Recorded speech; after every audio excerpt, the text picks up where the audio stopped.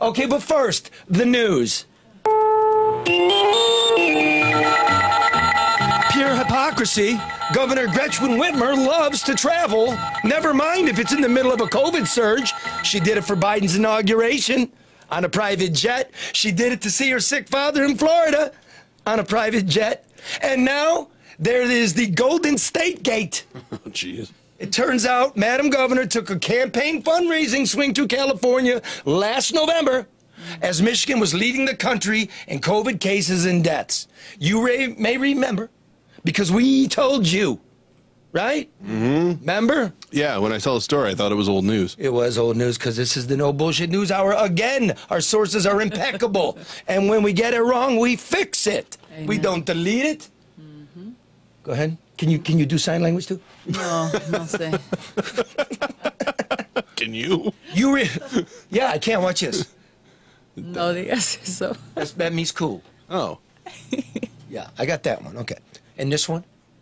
You may remember that was when President Biden was in Detroit hyping the opening of General Motors' new electric vehicle plant in Hamtramck with GM CEO Mary Barra. Remember that one? Oh, yeah. You know, we helped pay for that plant, by the way.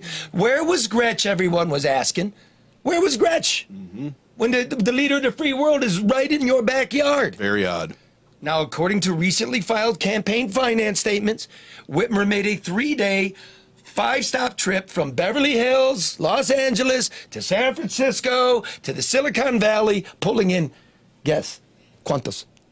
2023, 550. No, 200,000. 200,000, perdón. 23. Sí. $223,550 in cash. Man, on top of that, all the trouble she's got going on, right? The number of COVID victims in Michigan's nursing homes remains a mystery. The official count's incredibly low. You heard about that? Sí. It's horrible. While her health director delivers tortured polemics about who's actually constituting a nursing home resident.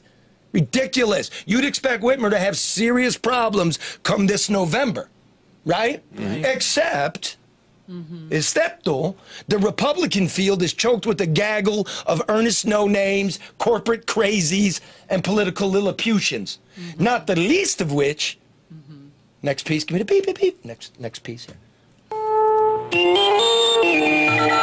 Karen, your take on Governor Whitmer jumping out of town, raising money, gallivanting around while we're red hot and smoking to death with COVID.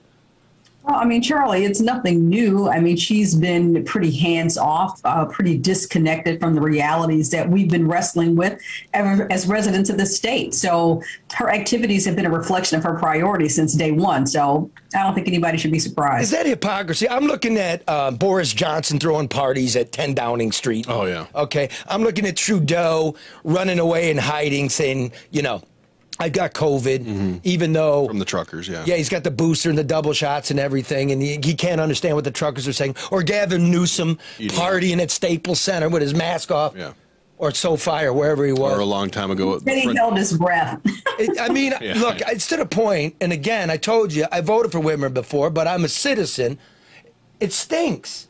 The message stinks. Am I wrong? No, it's not a good look. And you're a libtard. What? Hey. You're a libtard, and it's okay to say that. Yeah. I'm an independent. I'm not gonna back them when they do stupid stuff, though. Fuck them.